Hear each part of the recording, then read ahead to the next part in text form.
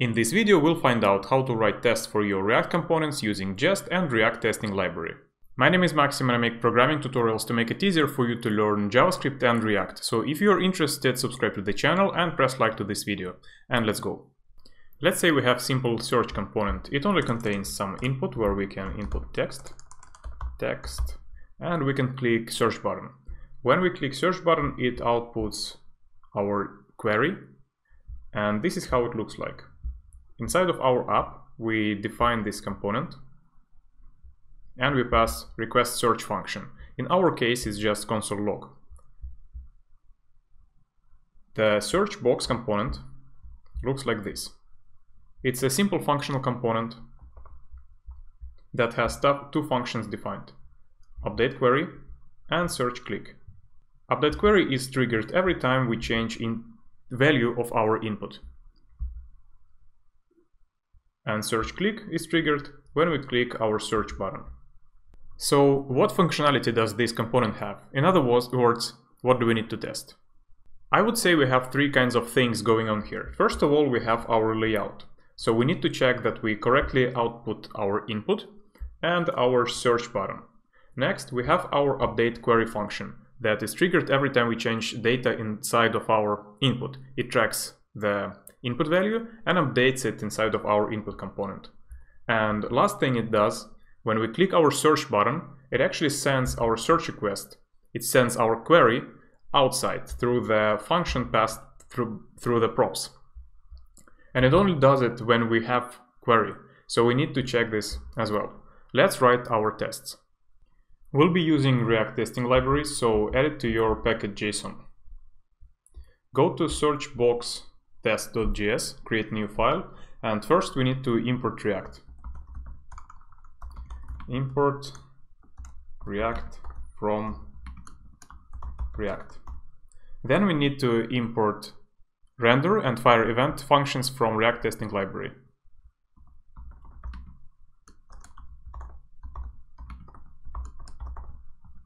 From React testing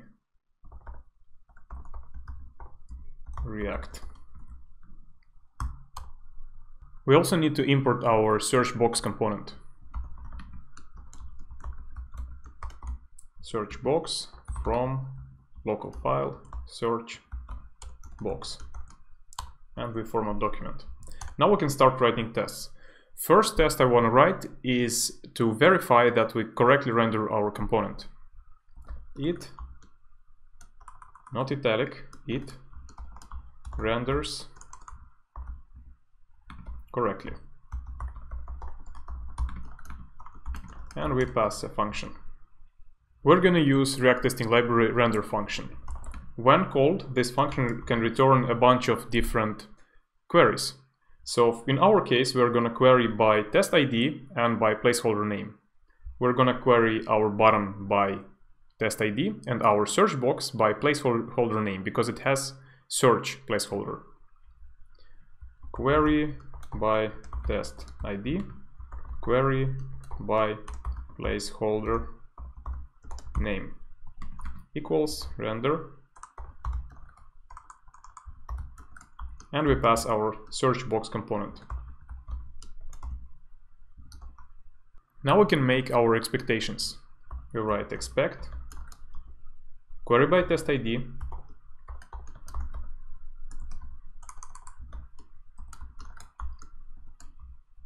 search button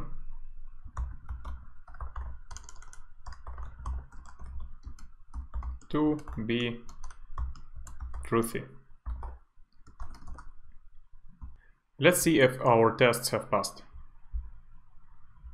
It renders correctly because in our search box file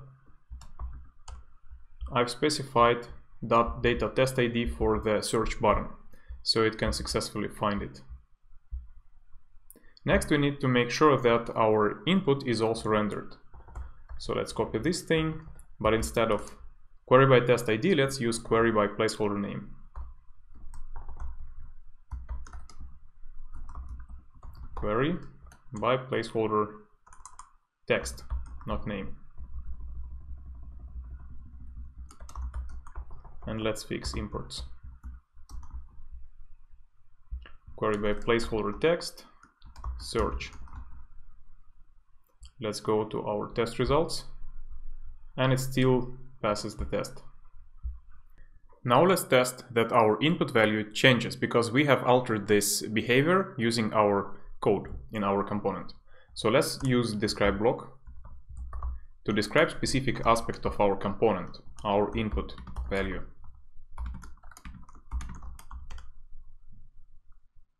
And we need to test if it updates on change. In this test, we're gonna fire change event in our input component, in our input element, and verify that its value have changed. Define query by placeholder text and render our search box. We don't need our query button, so we're not using query by test ID. Now we need to find our search box and save it to a constant. Search input. It will be query by placeholder text, search. Now we'll fire the event. The event will be change. There is a bunch of other events that we can fire, but we need only this one. We pass our search input as first element, and our event will have target with value test. Now we need to expect something.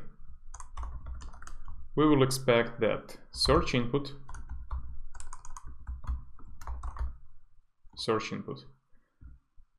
value to be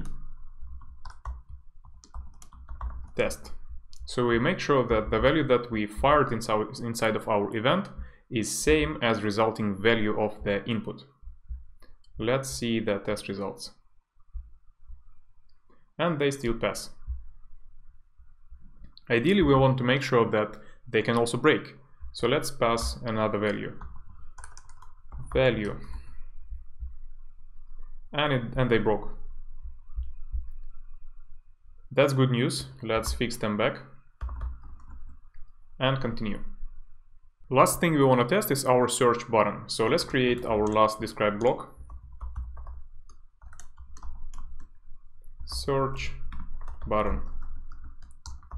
We could actually have a top layer describe block, but we don't really need it because our test results already look quite tidy, because we have only search box related tests in our search box test.js file. So let's specify the function, and it will have another describe block, because we can have two situations here. If we open search box and look at search click function, there are two cases. If we have query value, if we have some value in our input element, then we will trigger the request search function.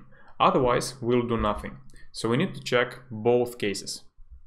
Let's go back to our tests and create another describe with no query or with empty query.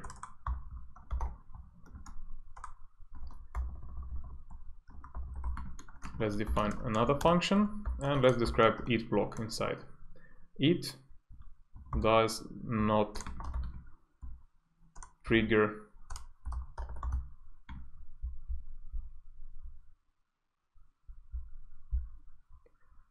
request search function. Request search function is a prop that we can pass to our search box. Let's use this line. I will copy it over, because we'll need both query by test ID and query by placeholder text. And we need to pass, or first we need to create our request search function. Const request search equals jest.fn. we're going to use a mock function because we'll need to track if it was called. Now we pass it as request search prop, request search. Okay, and now we can make some action.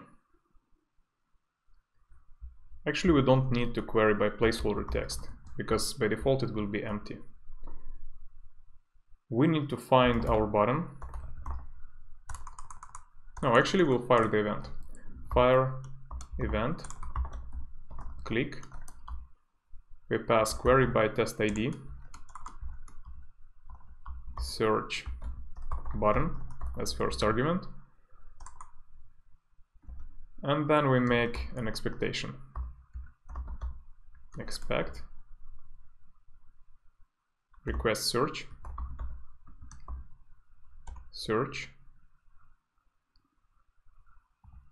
not to have been called.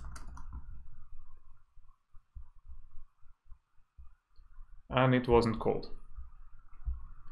Let's try removing. No, let's try removing not. Let's verify that the test will fail. And now let's move it back.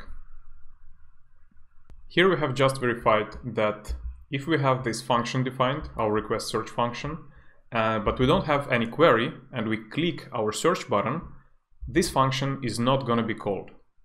Next, we need to verify that if the query will be filled with some data, then we will trigger this request search function. Let's create another describe block. Describe with data inside query.